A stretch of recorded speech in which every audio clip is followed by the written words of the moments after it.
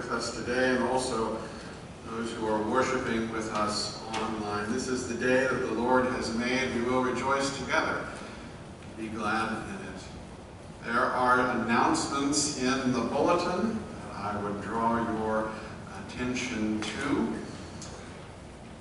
Church directory update information. There's also information about an upcoming trick or treat event that's happening this coming Saturday, October 15th. If you're interested in helping with that. There is also information about the diaper and baby wipe drive that the deacons are currently sponsoring. The playpen or pack and play or whatever we're calling it, I call it the kid cage, which is not correct, is filling up in the fellowship hall. So if you would like to donate diapers or baby wipes, please do so. That will be greatly appreciated by the clients at the Carlisle Area Family Life Center. There's also information in your bulletin on the insert about a special offering for Presbyterian disaster assistance as they respond to the aftermath of Hurricane Ian. If you are interested in giving to Presbyterian disaster assistance to assist with Hurricane Ian recovery and future disasters, you can do so today and again next Sunday. Make sure that you mark your envelope or your check with your name and also put hurricane relief or hurricane or PDA or something so that we know that this goes to Presbyterian disaster assistance or hurricane relief. After worship, as always, you're invited to Fellowship Hall for a time of food and fellowship as we greet one another. Let us now come into the presence of God and worship together.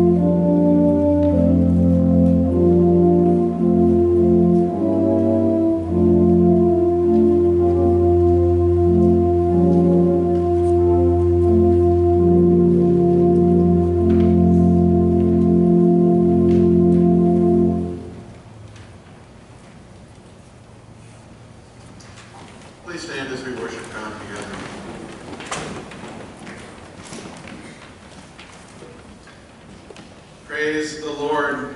I will give thanks to the Lord with my whole heart in the company of the upright in the congregation.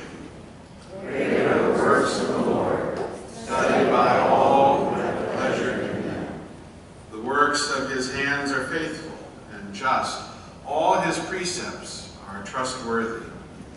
The fear of the Lord is the beginning of wisdom. Good understanding of all those who practice it. His praise endures forever.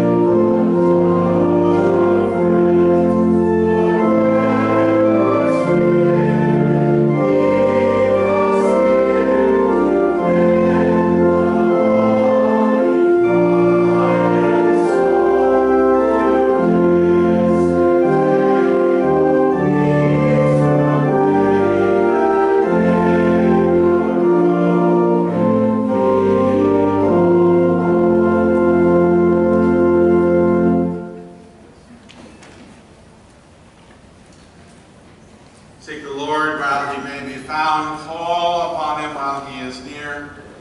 Let the wicked forsake their way, and the unrighteous their thoughts.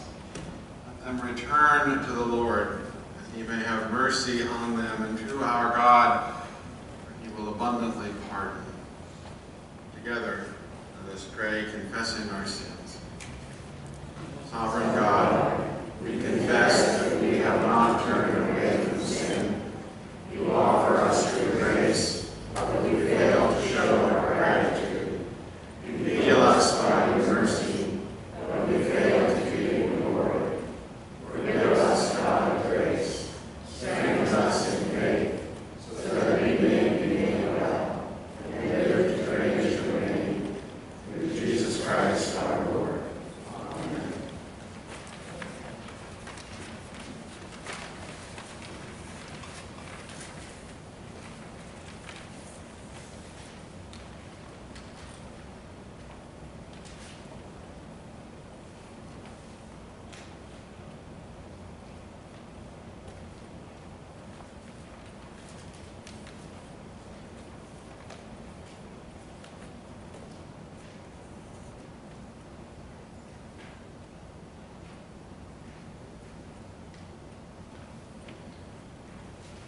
Dear brothers and sisters, the Lord is merciful and gracious, slow to anger and abounding in steadfast love. The Lord will not always accuse, nor will he keep his anger forever. He does not deal with us according to our iniquities. For as the heavens are high above the earth, so great is his steadfast love toward those who fear him. As far as east is from west, so far does he remove our transgressions from us. In the name of Jesus Christ, know that you are forgiven, and be at peace.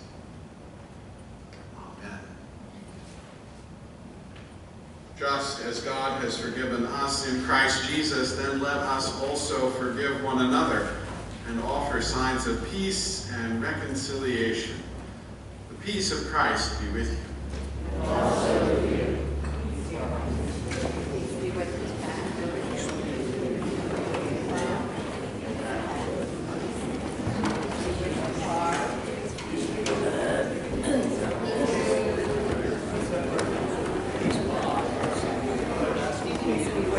Peace be with you. I've brought your things. Peace be with you. Peace be with you. Stay over. I know. Morning. Gonna be watching. Yeah.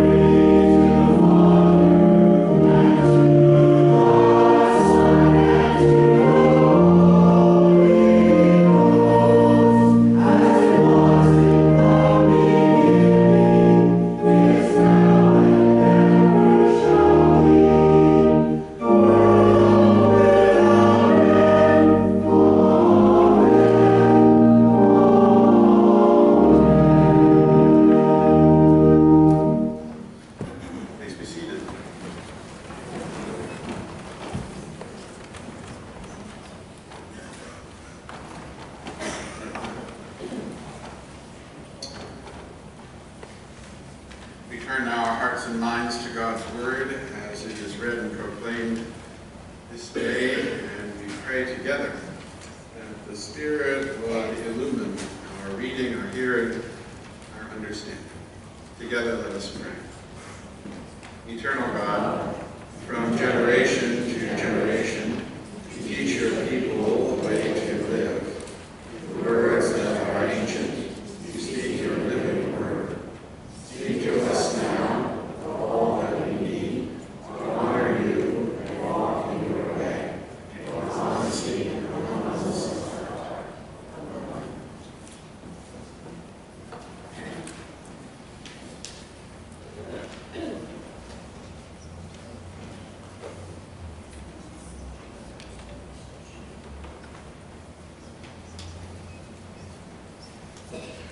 First lesson comes from 2 Kings chapter 5, 1 to 3 and 7 to 15. Naaman, commander of the army of the king of Aram, was a great man and in high favor with his master, because by him the Lord had given victory to Aram. The man, though a mighty warrior, suffered from a skin disease. Now the Arameans on one of their raids had taken a young girl captive from the land of Israel, and she served Naaman's wife. She said to her mistress, "If only my Lord were with the prophet who is in Samaria, he would cure him of his skin disease." When the king of Israel read the letter, he tore his clothes and said, "Am I God to give death or life, that this man sends word to me to cure a man of his skin disease? Just look and see how he's trying to pick a quarrel with me." But when Elisha, the man of God, heard that the king of Israel had torn his clothes, he sent a message to the king. "Why have you torn your clothes? Let him come to me, that he may learn that there is a prophet in Israel." So Naaman came with his horses and chariots and halted at the entrance of Elisha's house. Elisha sent a messenger to him, saying, "Go, wash in the Jordan 7 times, and your flesh shall be restored, and you shall be clean." But Naaman became angry and went away, saying, "I thought that for me he would surely come out and stand and call on the name of the Lord his God, and wave his hand over the spot and cure the skin disease. Are not Abana and Pharpar, the rivers of Damascus, better than all the waters of Israel? Could I not have washed in them and be clean?" He turned and went away in a rage. But his servants approached him and said to him, "Father, if the prophet had commanded you to do something difficult, would you not have done it? How much more, when all he said to you was, 'Wash and be clean'?" So he went down and immersed himself 7 times in the Jordan, according to the word of the man of God. His flesh was restored like the flesh of a young boy. He was clean. Then he returned to the man of God, he and all his company. He came and stood before him and said, "Now I know that there is no God in all the earth except in Israel. Please accept a present from your servant." The word of the Lord. Thanks be to God.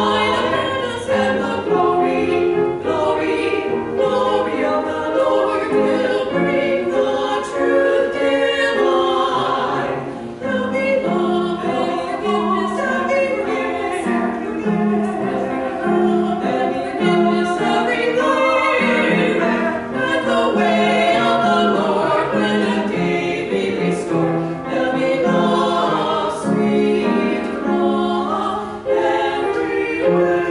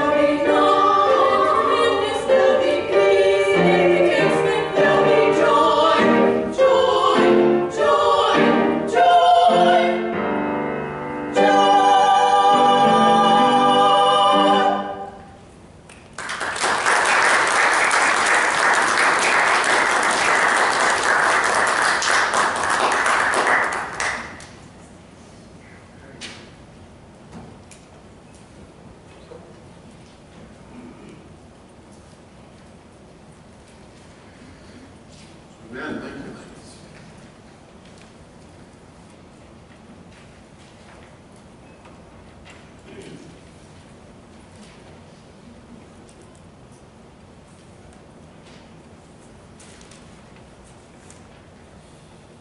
The second lesson this morning is from the Gospel of Luke, chapter 17, verses 1 through 11. Jesus is continuing on his way to Jerusalem, on his way to the cross, and he is today in the border region between Samaria and Galilee, between Samaritans and Jews. He encounters a group of 10 lepers whom he heals. Listen again to God's word from Luke, chapter 17, verses 11 through 19. On the way to Jerusalem, Jesus was going through the region between Samaria and Galilee. As he entered a village, 10 lepers approached him. Keeping their distance, they called out, saying, "Jesus, Master, have mercy on us." When he saw them, he said to them, "Go and show yourselves to the priests." And as they went, they were made clean. And one of them, when he saw he was healed, turned back, praising God with a loud voice. He prostrated himself at Jesus' feet and thanked him, and he was a Samaritan. Then Jesus asked, "Were not 10 made clean? But the other 9, where are they? Is none of them found to return and give praise to God except this foreigner?" Then he said to him, "Get up and go on your way. Your faith has made you well." The word of the Lord. Thanks be to God. Let us pray. Make us to know your ways, O Lord. Teach us your paths. Lead us in your truth and teach us, for you are the God of our salvation. Our hope is in you all day long. Amen. Do I sound louder than usual today? No? Okay. We have a new microphone and it sounds strange to me. You can hear me, that's good. A comment from the peanut gallery? Watch that choir right here. If you've ever doubted the importance of saying thank you, then the gospel lesson we just heard might make you think again and change your mind.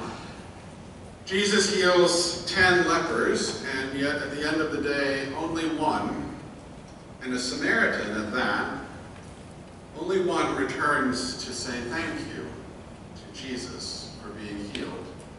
The others go on, they are obedient, they do what they're supposed to do, and then they go back to life as usual.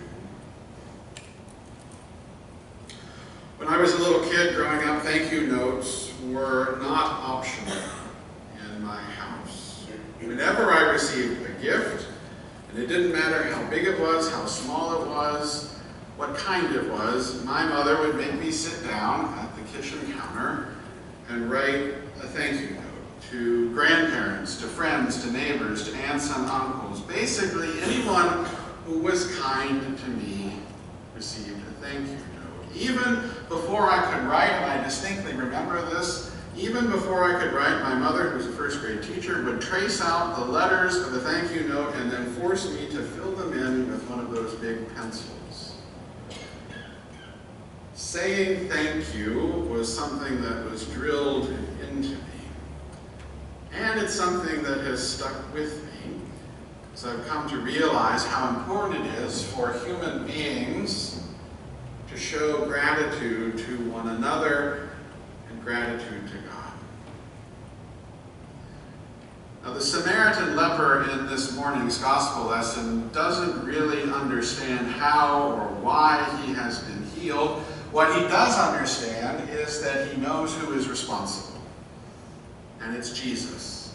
And so he returns to find Jesus, still traveling in this border region between Samaria and Galilee. He returns in order to say thank you to Jesus and to praise God. I don't know, but I think maybe that this Samaritan leper's mother was a stickler for thank you notes as well when he was growing up. But if you notice in the text, it's the 9 other lepers, the ones who do not come back and say thank you. These are the ones Jesus asks about. He says, we're not 10 made clean, but the other 9. Where are they? Where did they go? And we might ask the same question. Where are they? These 10 lepers, you see, who called out to Jesus as he was coming into this little village, they had formed a sort of community on their own, a sort of an island of misfit toys, if you will, in this border area. And we know that there's at least one Samaritan among this community of lepers, and we can assume pretty safely that at least some of the others are Jews. Maybe half and half, maybe 1 and 9. We don't exactly know, but it's a mixed group of lepers. And it's amazing to me what can bring two groups of people together. Usually, when they're healthy, Jews and Samaritans would be mortal enemies. But in this case, when there are people who have leprosy, these enemies discover they actually need one another. The lepers have formed this small community. It's not based on ethnicity, it's not based on religious belief. It's based on the fact that they have a shared skin condition. They have leprosy. They've banded together to form this little community because no one else wants them around. Now, in the world of the Bible, lepers are considered dangerous and contagious. And there are very strict rules for lepers in Judaism. They cannot live near healthy people. And so they're often driven out into the wilderness to live on their own or in a small group like this. And so the worst part about leprosy is really a toss-up between having the disease itself, which could often be painful, and how lepers are ostracized by society, by everyone around them, even family and friends, which is also incredibly painful. So here's this group of 10 lepers, mixed between Samaritans and Jews, and they see Jesus. They see him entering this nearby village where they kind of hang out. And they approach him, or they try to approach him. They call to him from a distance because they have to keep their distance, and they are looking for help. They're looking for help. Now, as I said, there are pretty strict rules, and lepers have to follow these rules because they're so contagious. They had to tear their clothes. They were not allowed to comb their hair. And whenever a leper would be anywhere near other people, he or she had to cry out continually, "Unclean, unclean," as a warning not to get too close. There are some sources, some ancient sources, that say lepers had to stay at least 50 yards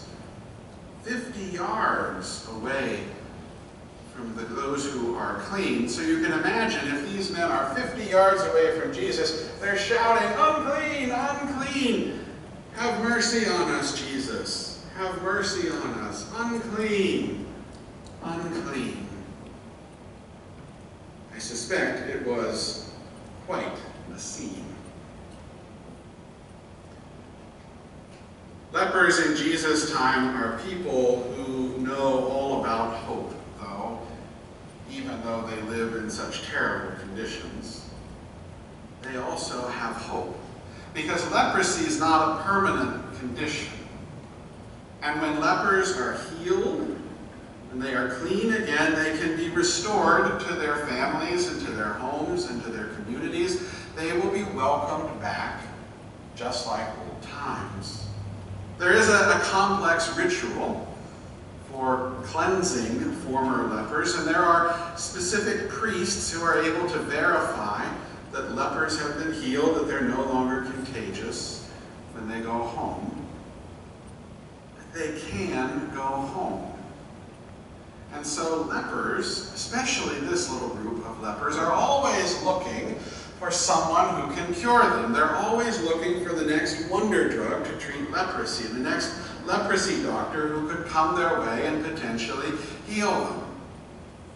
And maybe this particular group, maybe they had heard something about Jesus, something about his miracles and the healings that he has performed, and maybe, just maybe, they dared to hope that he could heal them. "Jesus, Master," they cry out, "have mercy on us."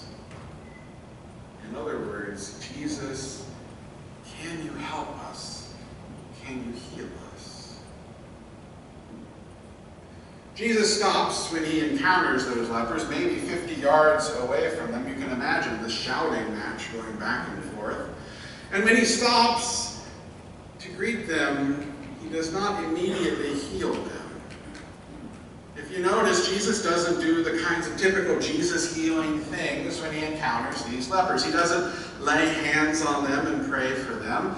He doesn't make mud out of saliva and spread it on their eyes, sort of the usual Jesus things. Instead, Jesus tells them to go away and to show themselves to those priests, those special priests who could verify and certify that they have been healed. Jesus doesn't make any promises. He doesn't set any conditions. He simply says to these lepers, "Go and show yourselves to the priests." Go and show. And to their credit, all 10 of the lepers go to find the nearest leprosy priest who can certify them. They head off in different directions perhaps, and as they went, the text says, as they went, they were made clean. They hadn't bathed in anything. They hadn't used any special lotions or ointments. They simply turned and walked the other way. And as they went, they were made clean. Imagine that interaction for a moment between Jesus and the lepers. He tells them to go to the priests, and I wonder if they're not just at least a little tiny bit disappointed. After all, a leper only goes to see the priests after he's been healed. But as they're walking away, something happens. Something happens. Their skin, it starts to clear, and the pus dries up, and the sores begin to heal, and that rosy glow of healthy skin begins to return. And these lepers are healed as they're walking to find a priest. There's something to be said for that kind of faith, this faith of these lepers. It's their willingness and their obedience to Jesus' words that cure them. All 10 of them are healed. The Samaritans and the Jews alike, they are all healed. Finally, they can go back to their homes, back to their families. Finally, after however long they've been in this little community of lepers together, finally the future is really looking bright for them.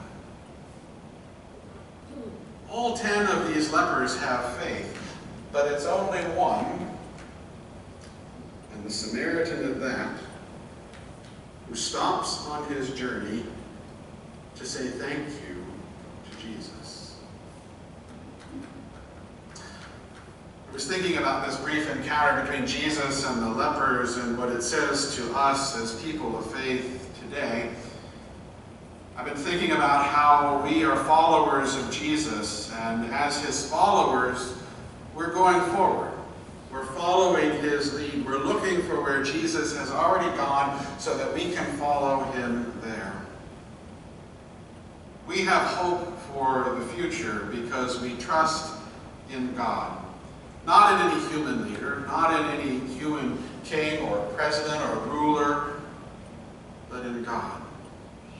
We trust where God is leading us, and God does not disappoint where God is leading. God does not fail us. God does not let us down. God has given us a future and a hope, as the prophet Jeremiah said. And God has given us the promise of life. And so I've begun to think that maybe, just maybe, we are all a bit like those hopeful lepers.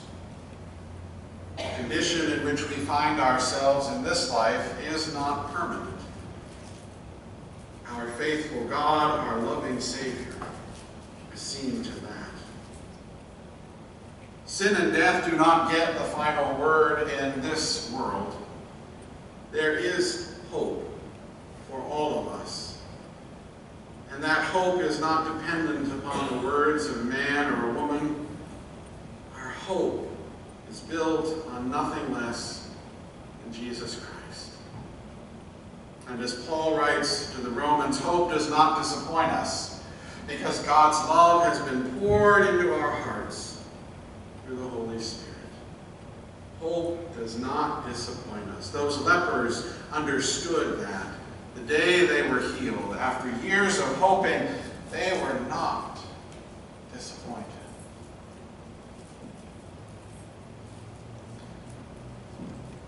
I've also been thinking about what it means to stop and to say thank you, to give thanks to God.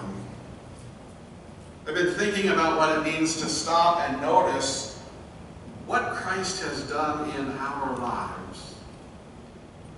Sometimes we get so caught up in looking towards the future that we forget just how far we've really come. From time to time, people have asked me if I ever preach the same sermon twice.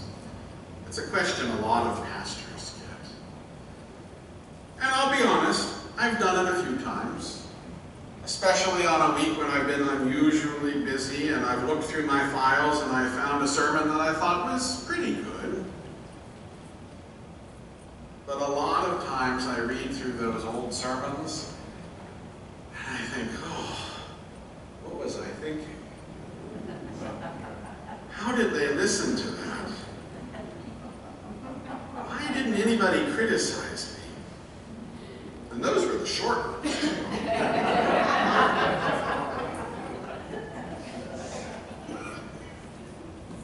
I've come to realize, or hope at least, that I've become at least a little bit better of a preacher over the years. It wasn't something that happened overnight, but step by step, slowly over time, I think I've improved at least a little bit. I know my sermons have gotten longer, right, Jerry? You keep timing. But maybe longer is a little better. I don't know. Okay.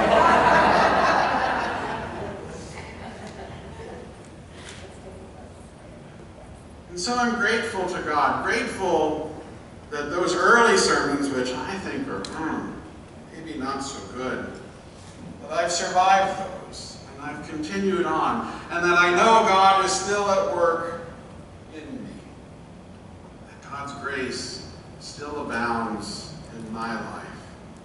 I'm not where I was, and I'm not yet where I'm going, but by the grace of God, I'm getting there.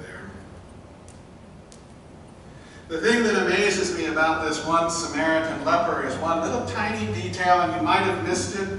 The text says, then one of them, the Samaritan, when he saw that he was healed, turned back. When he saw that he was healed. Maybe you missed that the first time I read it.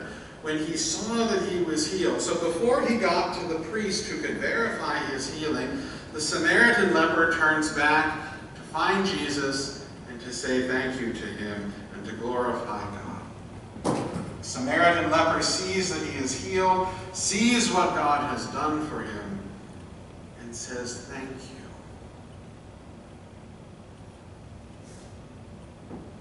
Do we notice what God has done for us? Do we see that we are not where we were, but by the grace of God we are someplace else? And do we stop and say thank you to God for how far God has brought us on this life's journey? When we see how far we have come, how can we have any other response than thank you? How can we do anything but stop and fall to our knees and praise God in gratitude? We take note that it's the Samaritan leper who returns to Jesus, not any of the others, the ones who were probably at least some of them Jews. They were the ones that the people listening to this story would have expected to come back, would have expected to say thank you, would have expected to glorify God, but they do not.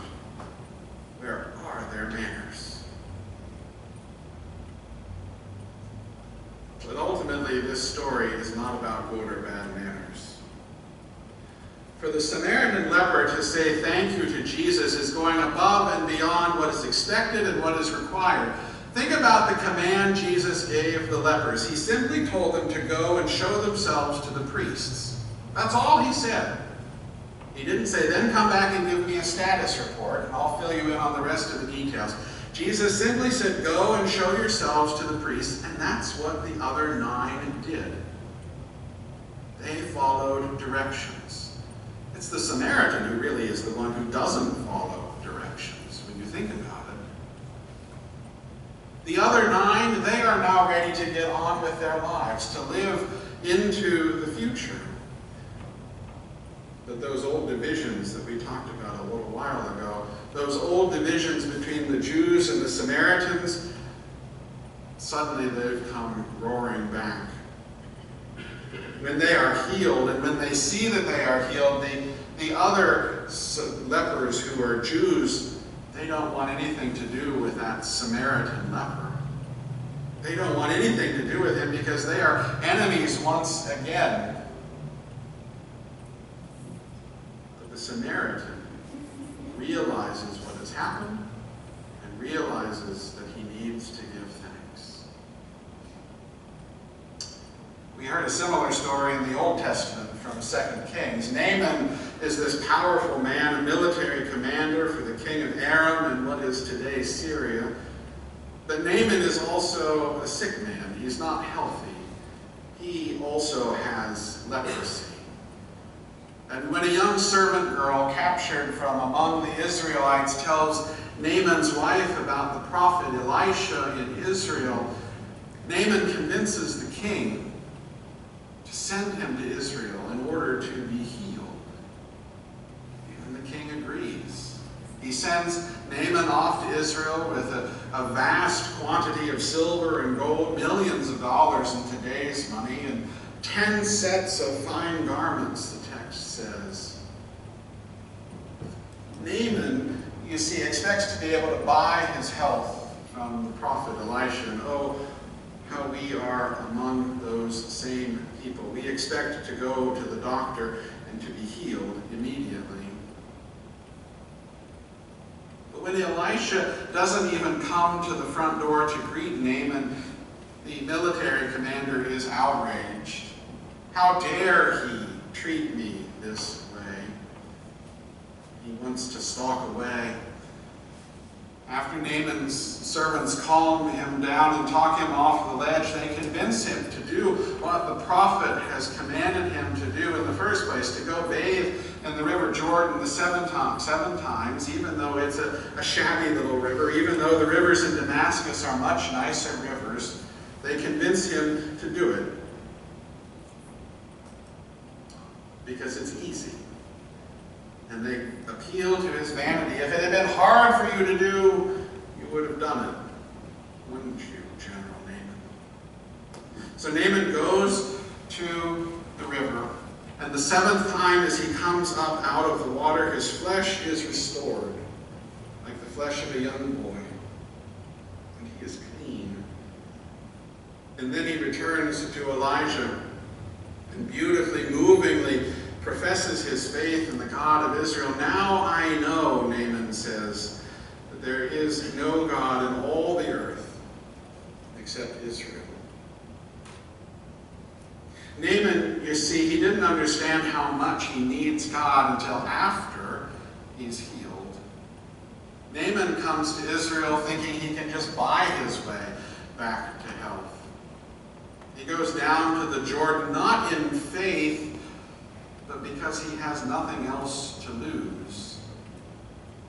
And it's in those muddy waters that his faith is born, and that he is able to return to Elisha, giving thanks to God, praising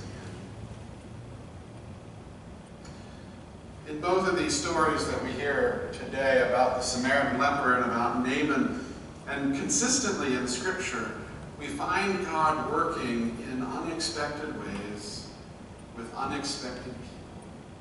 The lowly, the outcast, the diseased, foreigners, to bring about healing and salvation. Healing and salvation that is contrary to the expectations of the world.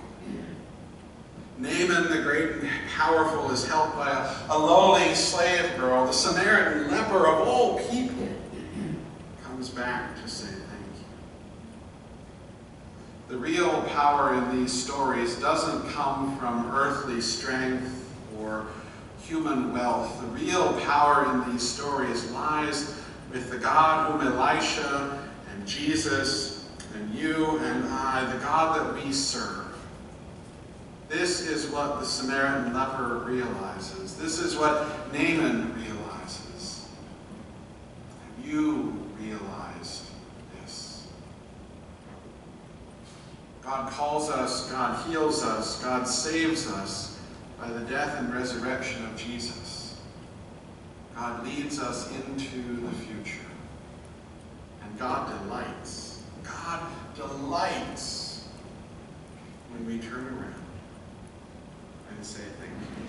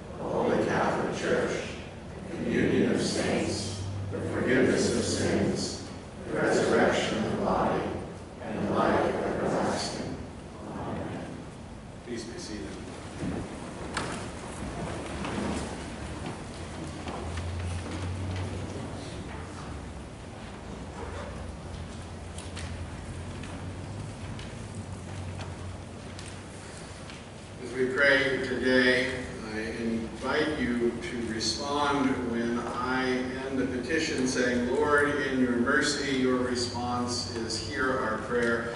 Lord, in your mercy, hear our prayer. Let us pray. God of heaven and earth, through Jesus Christ, you promise to hear us when we pray to you in his name. Confident in your love and mercy, we offer our prayer. Lord, in your mercy, empower the church throughout the world in its life and witness. Break down the barriers that divide so that united in your truth and love, the church may confess your name, share in one baptism, sit together at one table, and serve you in one common ministry. Lord, in your mercy, guide the rulers of the nations, O Lord. Move them to set aside their fear and greed and vain ambition and bow to your sovereign rule. Inspire them to strive for peace and justice, that all your children may dwell secure, free of war and injustice. Lord, in your mercy, hear our prayer. Hear the cries of the hungry and those who suffer. Give those who consume so much the will to reorder our living, that everyone may have a share of food and care and shelter, and so have the necessities of a life lived with dignity and joy. Lord, in your mercy, hear our prayer. Restore among us a love of the earth that you created and gave us as our home, O God. Help us to put an end to ravishing the land and the air and the waters, and give us a respect for all your creatures, so that living together in harmony with everything you have made, your whole creation may resound in an anthem of praise to your glorious name. Lord, in your mercy, hear our prayer. Renew our nation in the ways of justice and peace. Guide those who make and administer our laws to build a society based on trust and respect. Erase the prejudices that oppress us, free us from crime and violence. Guard our youth from the perils of this age. Give all citizens a new vision of a life lived in harmony.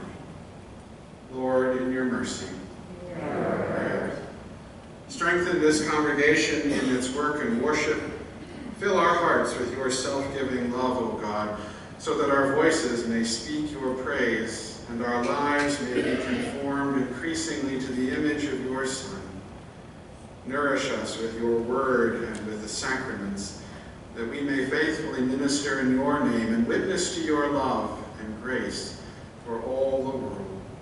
Lord, in your mercy, hear our prayers. Look with compassion on all who suffer. Support with your love those who are sick, those unjustly imprisoned, those who are denied dignity, those who live without hope, those who are homeless or abandoned. As you have moved toward us in love, O God, so lead us to be present with them in their suffering. In the name of Jesus Christ. Lord, in your mercy, hear our prayers. Sustain those among us who need your healing touch, O God. Make the sick whole. Give hope to the dying. Comfort those who mourn. Uphold all who suffer in body or mind, not only those we know and love, but also those known only to you, that they may know the peace and joy of your supporting care. Lord, in your mercy, hear our prayers. We pray especially this morning, O Lord, for the Kretzing family as they grieve Michael's death. Lord, that you would comfort them and give them peace at this difficult time. And for all those who grieve, for all those who are filled with fear or anxiety or worry, Lord, we lift up our prayers to you. Lord, in your mercy, hear our prayer. O God, in your loving purpose, answer our prayers and fulfill our hopes. In all things for which we pray, give us the will to seek to bring them about, for the sake of Jesus Christ, our Lord, the one who taught us to pray, saying, Our Father, who art in heaven, hallowed be thy name. Thy kingdom come, thy will be done, on earth as it is in heaven. Give us this day our daily bread, and forgive us our debts, as we forgive our debtors. And lead us not into temptation, but deliver us from evil. For thine is the kingdom, and the power, and the glory forever. Amen. We have the opportunity and privilege to give back to God a portion of what God has given to us in this life. The offering plates remain at the doors and exits for your use today, and I invite you now to take a moment to consider God's generosity and your response to God's generosity during the offertory.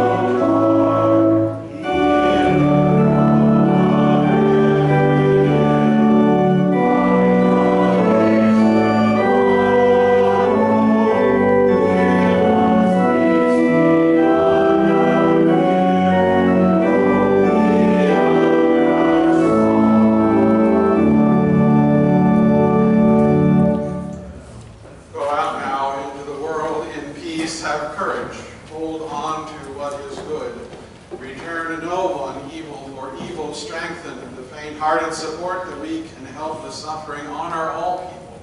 Love and serve the Lord, rejoicing in the power of the Holy Spirit.